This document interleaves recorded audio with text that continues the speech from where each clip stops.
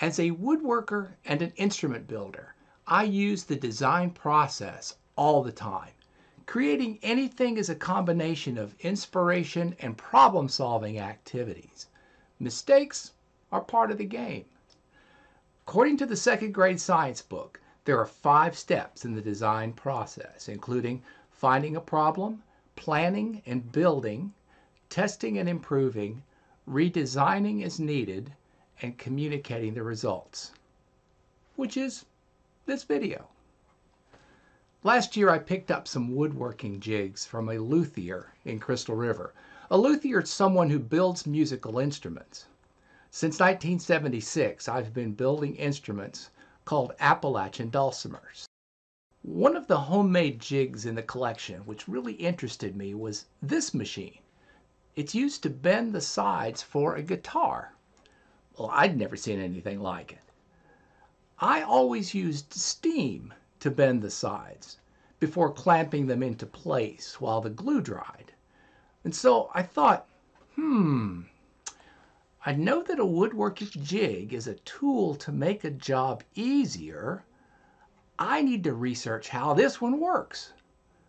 So I Googled guitar side bending and found a similar machine with a description of how to use it. When the time came to bend the sides for the dulcimer I was working on, I tried it. I was impressed as how quickly it worked, even though it wasn't the right shape and I had to steam it anyway. After all, a guitar is not a dulcimer.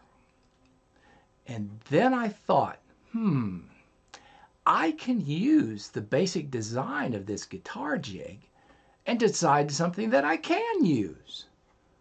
Well, my research only found a couple of videos about bending jigs for dulcimers. This one was a little too complex. This one was closer to something that I thought might work. The original jig has a heating box with clamps and springs and a separate form with aluminum tubes that's placed on top of the box. This way, the same heat source can be used for different guitar shapes.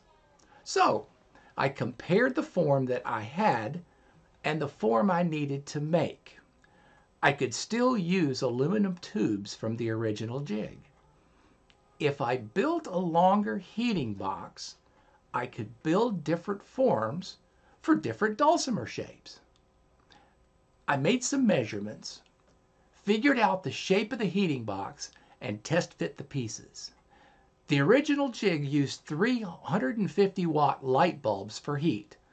I decided I'd use 4 bulbs since this box is going to be longer. I bought the stuff that I needed, including 1/2-inch plywood, light receptacles, and an extra bulb. Most everything else was scrap material hanging around the shop. I evenly spaced the light bulb receptacles on the base and drilled the holes for the wiring. After covering the base with aluminum foil and aluminum tape, I attached the receptacles and wired them together. They worked, and yep, there was heat.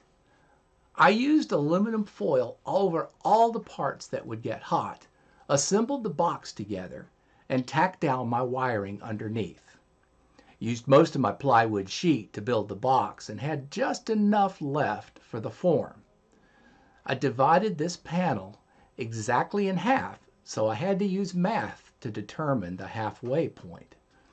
Here are the 2 halves, perfectly cut. I then marked the shape of the sides using my original template for the hourglass dulcimer. I cut out the shape with a bandsaw, but not all the way to the mark. The next problem to solve is making sure the shapes are exactly the same size. To solve this, I clamped the pieces together and sanded them to the pencil line. Then it was time to install the aluminum tubes.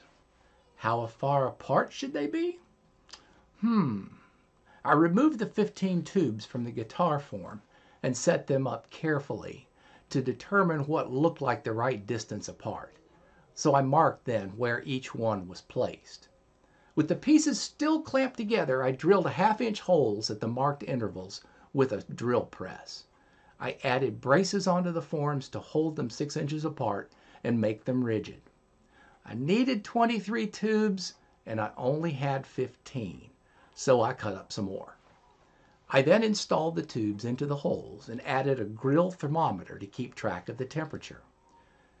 You can see the similarities to the original jig along with the modifications that were made. The only thing left to do now was to install the hardware and springs. I found most of what I needed from Ace Hardware.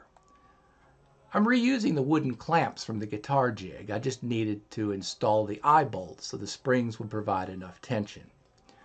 I wasn't happy with the length of the middle clamp, so I replaced them with long eye bolts and wing nuts. At this point, the project is basically complete. This is what it will look like with the side pieces sandwiched between metal plates and clamped down on the form. I was concerned about the amount of heat that would be generated during the bending process, so I tested it by plugging it in and firing it up.